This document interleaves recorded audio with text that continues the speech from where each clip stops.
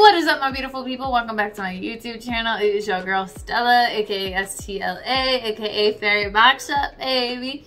I hope that each and every one of you are having a very blessed and a beautiful day, and that you are saying kind things to yourselves and to others.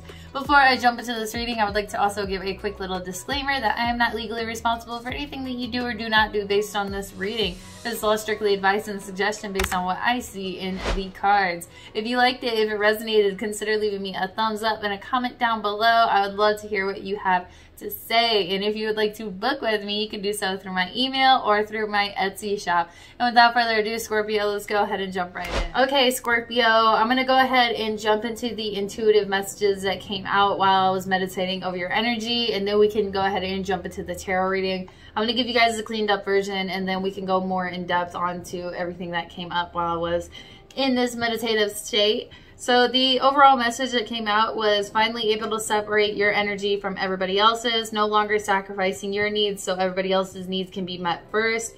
And your psychic gifts and abilities are on point this week and stronger than ever. So very important energy that we're dealing with right now, transforming our energy from what it used to be into something better and more in alignment with who we actually are, right? We're going in from one stage of a cycle into another stage in a different cycle, okay? So transforming completely, that is the major energy today, is just a lot of transformation, a lot of transmutation, right? And Scorpio, you guys tend to be taking on everybody's load, right? And so you guys could deal with a lot of anger issues, a lot of bipolar, BPD, a lot of mental disorders, right? Because you're so psychically intuitive and empathic that you tend to take on everybody else's energy and really like embody that. So it's easy for you to just like snap at any given point because you have so much of everybody else's energy that it can be overwhelming, right? As soon as you're triggered, it's like it's overwhelming. And this is why a lot of people think Scorpios are so intense, because you are very intense, and it's not even like it's necessarily your fault. It's just how your energy moves with the energy around you. So I think it's really cool and important that you're actually starting to separate yourself from everybody else, and you're no longer doing the people-pleasing stuff. You're really just, you're out for yourself, and it's not in a way that is superficial. It's actually very important that you are out for yourself, because if you're not focused on keeping your energy right and keeping your energy in alignment, you could accidentally set somebody else off into a different path than where they need to be, right? You could accidentally trigger somebody else. So it's really important to keep ourselves in alignment and keep our energy pure. And now you're starting to really focus on the purity of your energy and saying no to other people and saying yes to you. Because when you take on everybody else's problems, what you're really doing is you're saying no to yourself. You're eliminating your energy, and now you're like embodying the self, embodying your energy, and collectively breathing that in, and just like really feeling the ebb and flow of everything around you. I also got that this is a very abundant week. This is your energy being transformed and transmuted into alignment with you, is attracting a lot more of what is you, a lot more divine reflections of you, which is very abundant, which is an outpour of abundance, okay? Getting more in tune with your gifts, your psychic abilities, your intuition being really on point.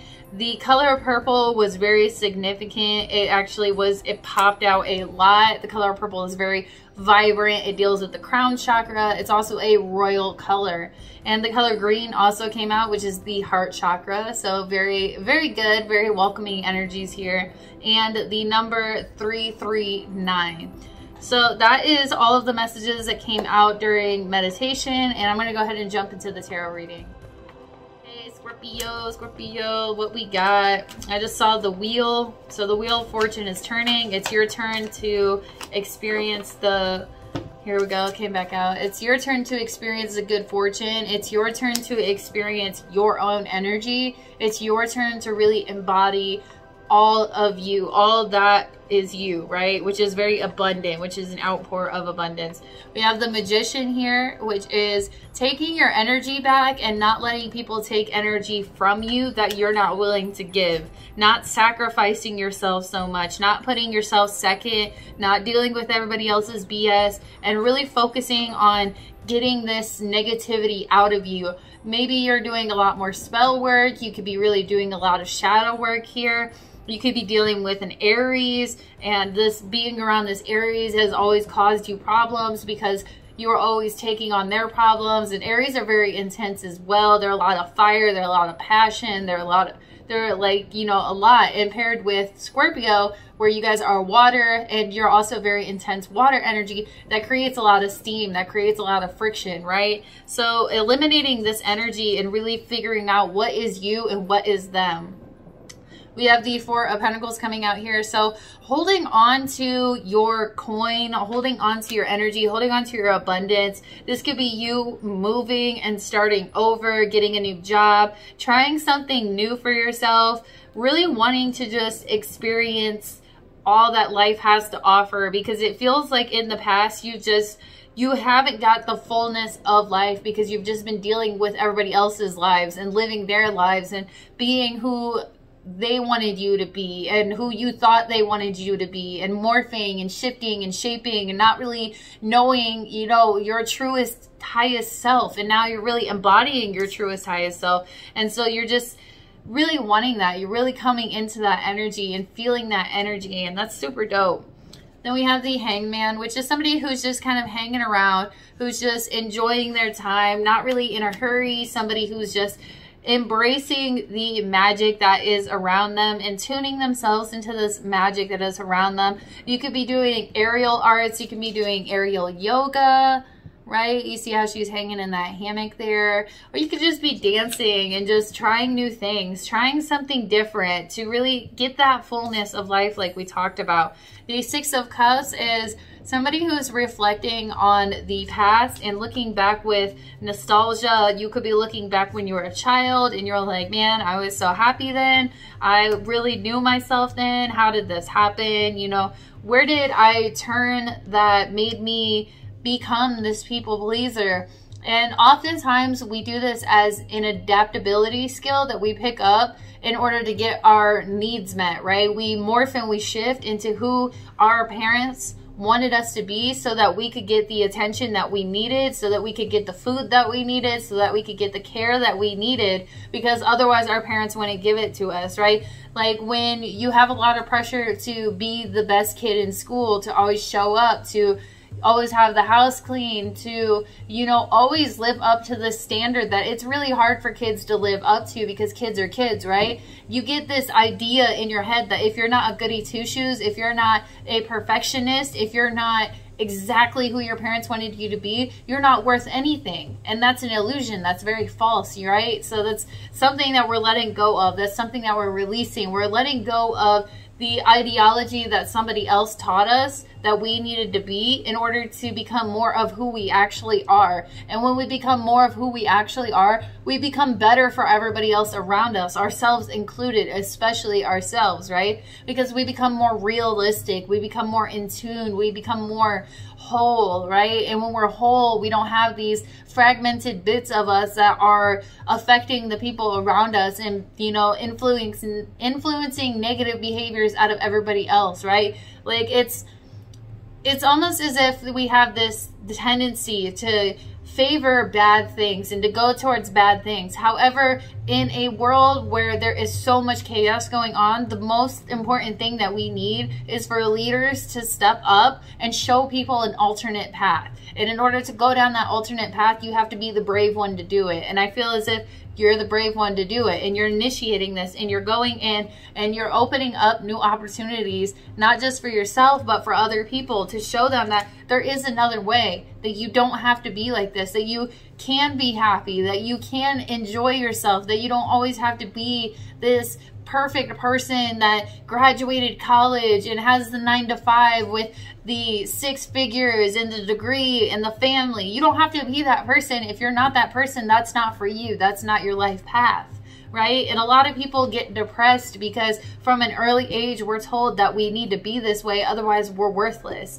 And that is so destructive to children and to adults and to everybody in society, because it is so messed up and misconstrued, and it's just a false illusion that a lot of people will never meet because they were never supposed to meet that. They were never supposed to be that. They were never supposed to be that person. Some of us were meant to be nomads. Some of us were meant to be farmers. Some of us were meant to have our own business without ever going to college. Some of us were meant to be stay-at-home, you know, husbands and wives. Like, there's so many different life paths out there that we don't talk about or put up on a pedestal because it doesn't make the government money, right? And our parents, they only taught us what they knew, okay? So there's a need here to also give forgiveness to your parents because they did as best as they could. And even though we think that maybe they could have done better, what are we going to do about it? Like, it's already too late. We can't change the past. We have to go back, look at it with eyes of love, forgive them, forgive ourselves, and allow ourselves to really open up to the potential that is right in front of us. Excuse me. That is right in front of us, that is truly unfolding here right in front of us, because it's very, very beautiful. And I feel like you're really in tune with that energy. Overall, you're really in tune with that energy, and you're no longer willing to sacrifice who you are for somebody else, because you realize the importance of being true to you will never not be super important. And that's amazing. That's so beautiful, Scorpio. But that is all the messages I'm going to have for today. That's where I'm going to go ahead and wrap this up. I am exhausted. I hiked for 4 hours today, and I'm just KO'd, okay? I'm just ready to take me a little nap. But I wanted to get on here and give you guys some messages. If you guys liked it, if it resonated, consider leaving me a thumbs up and a comment down below. It truly means the world to me. And subscribe if you want to. Turn on that notification bell if you want to. And without further ado, peace, love, and light, Scorpio. And I'll see you again very, very soon. Bye.